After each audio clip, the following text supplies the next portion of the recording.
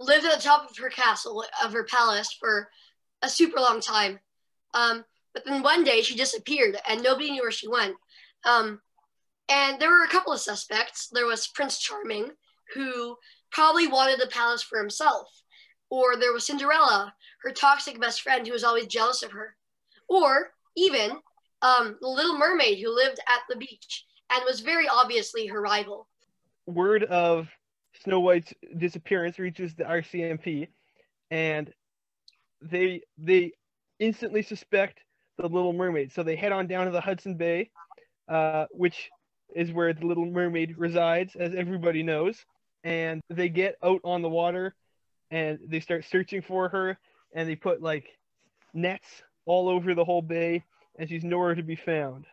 The reason they disappeared was because an actual princess wanted to teach them how to be princesses and stop being so, well, weak and vulnerable.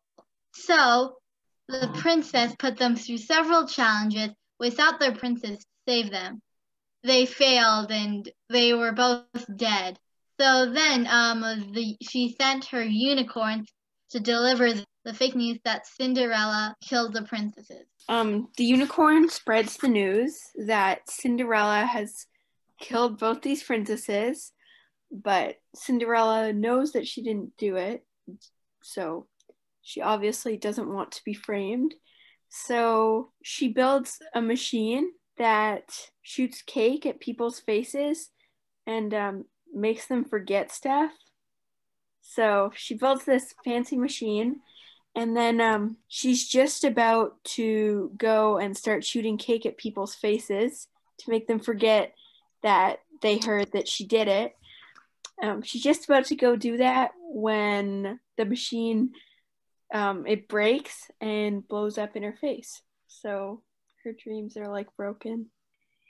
The ghost of the Little Mermaid, also known as Fish Lady, goes and possesses the warrior princess and makes the warrior princess admit. At the same time, the public is like asking Prince Charming, "What did you do? What did you do to them?"